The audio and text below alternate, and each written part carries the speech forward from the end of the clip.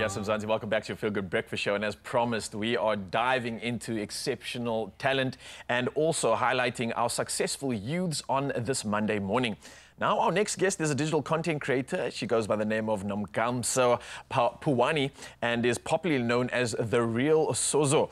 Now, she is having fun with the world of social media. So let's welcome her to your Feel Good Breakfast Show and dive straight into this great conversation. How are we doing this morning? Hi. I'm good, thanks. And how are you guys doing? Fantastic. Good to have you. Thank you for having me. Oh, I love this because you're a full-time content creator. That's correct. And how often did your family ask you, when are you getting a real job? Because they don't see it as a full-time employment. Yes. Well, I did have a real job before going full-time. And the thing is, I started content creation while I was in my real job. Nice. And the thing, then while I was still doing my job, while I was still employed on my 9 to 5, I started content creation. Things kind of prospered in the content creation space, and I'm sure they could also see it, that it kind of generated more money compared to the 9 to 5. And also I was enjoying myself. So the dynamics, especially with closer moms, you know, the dynamics were not really what I expected, but they did understand that it's something that I enjoy, and also kind of pays the bills.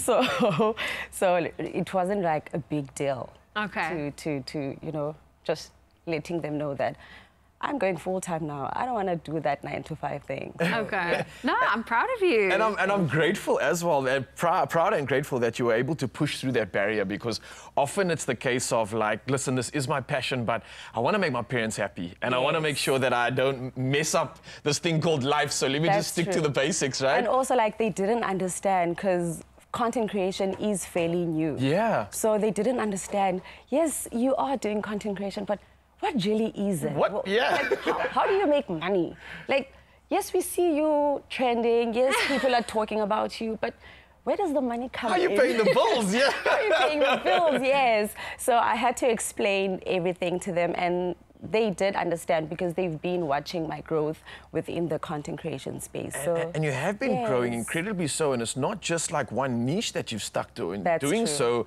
you're doing incredible things. You've got lip syncing, you've got battles, you've got the content creation side of things, you work with brands, you name it. Why decide to not, let's say, stick to one specific niche and maybe branch out like this? Why do you diversify so much? Okay, I always get this question, especially from creators, and my answer is always, it works for me. To be honest, I don't want to box myself. I think I'm a very versatile person. I want to do everything. I want to work with cars. Okay, I'm not into cars like that, but I do love like modeling for cars, if I put it like that. So I want to do a little Get Ready With Me. I want to do lip syncing because I do love acting. I want to do everything that I can possibly do. So yes, it works for me, and it gives me a lot of brand work. I love that, yeah. And that's also quite exciting, because throughout this process, you figuring out what it is you like, what it is you perhaps don't like, because it will come a bit more natural to you. Now, you've partnered with quite a few big brands, and it's been incredible, these campaigns. What do you think it is about your content, perhaps your style of content, that these brands are drawn to? I would say it's not necessarily the type of content that I do, but the personality. Brands look very much at personality, they look very much at engagement. And of course, because I'm very versatile, I think brands kind of see that I can do anything. I'm a content creator.